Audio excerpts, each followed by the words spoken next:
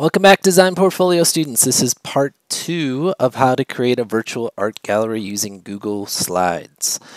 Kind of picking up where we left off. This is the fun part. This is where you start creating links from one slide to the next. So that way when somebody views your virtual art gallery, they can click on links that send them to other slides, which makes it feel like a virtual art gallery. What does this mean? I will show you one step at a time. All right, let's start with our title screen or title slide. The first thing we want to do is click on this little enter button down here. When you click on the enter button or any image or any text, you are going to see that there is an insert link option in your toolbar up top. So when I click on that, it tells me where I'm going. Okay, that one was already set up. So when I click on that enter button, it's going to take us to slide 2. Now that we're in slide 2, this is the introductory to our art gallery. I have 2 paintings that I did that I put up from part 1. What I do is I select that one painting, then I want to insert link,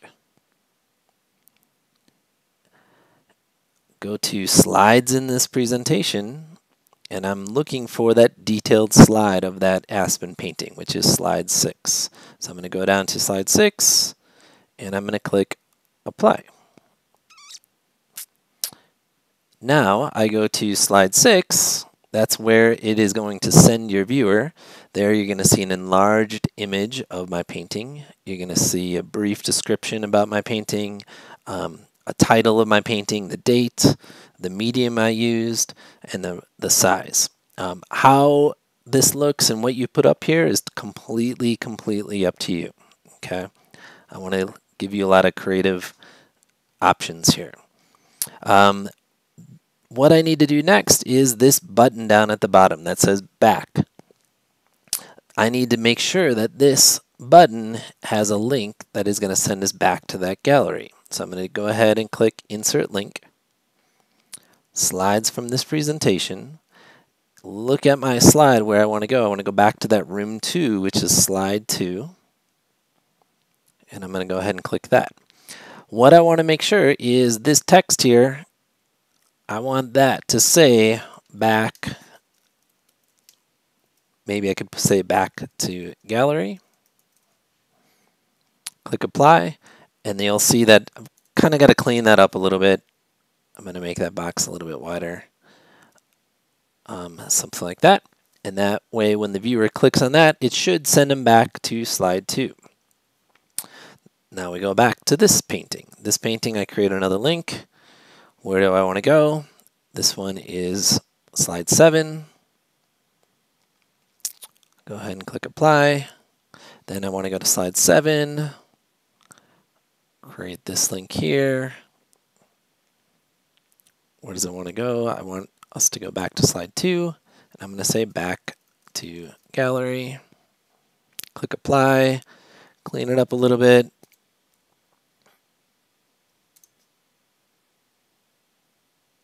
Stretch that out, so on and so forth.